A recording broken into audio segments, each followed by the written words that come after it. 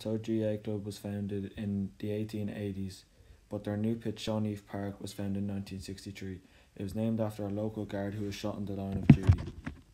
Since then, Ratoath have went on to win a senior football championship in 2019.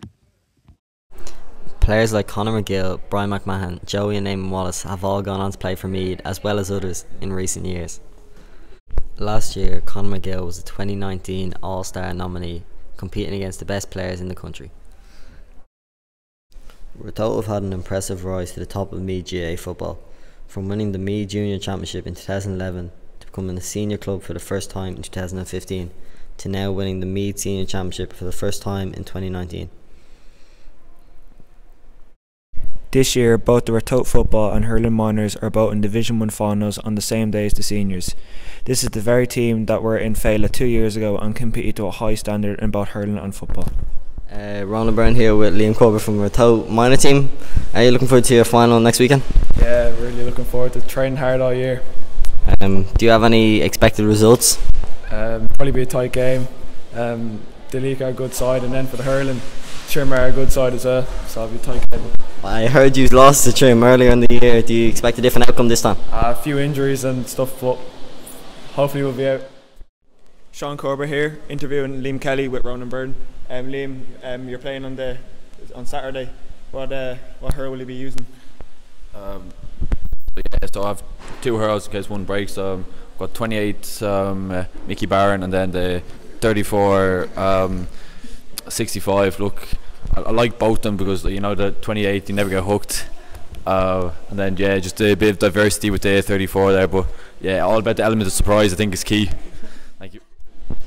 Ronald Byrne here with another Ratoath minor, Matthew Duggan. You seem very good all year with good performances throughout the year. Do you know where you're going to be lining out on next weekend? I've been usually lined out midfield, but I probably play centre back, doing man marking job and their best player. Sean Corbett here for RC News, interviewing Ronan Kennedy, goalkeeper for the Ratoath hurling minors. Ronan, how do you think the game's going to plan out? It depends on the wind and everything on the day. You know, if there's a strong wind, we'll see what happens with the fuckouts and trees. But if not, never know what's going to happen. And obviously you're 2 ages below, so you've plenty more silverware to bring home to the club. Yeah, I'm just staying humble, you know. Staying humble, keeping the head down. And local as well, always seen down to the Ratoath GAA puck and freeze all day long. At sometimes 1 o'clock in the morning, just very good dedication. What do you say on that? 24/7, always on it. Yeah. Ronald Byrne here with Sean Corbett and interviewing Liam Kelly and Matthew Duggan. So, Trim on the weekend, minor final. Bookies have Trim then to win it. What do you say about that? Go on, Doug, you handle this. I think that's ridiculous now. Come on, PG. Sorry, my bad. Didn't mean it. Still, like, their centre forward, he's known to have been good at frees, but like, in my opinion, we have the best free taker standing beside Liam there. Scott Feldman. Very good free taker now. He's probably going to keep the scoreboard ticking as well. Had him injured against Trim the last day, but if you haven't, yeah, I was just about to ask that. It was an upset. It was an upset on the last time they played Trim.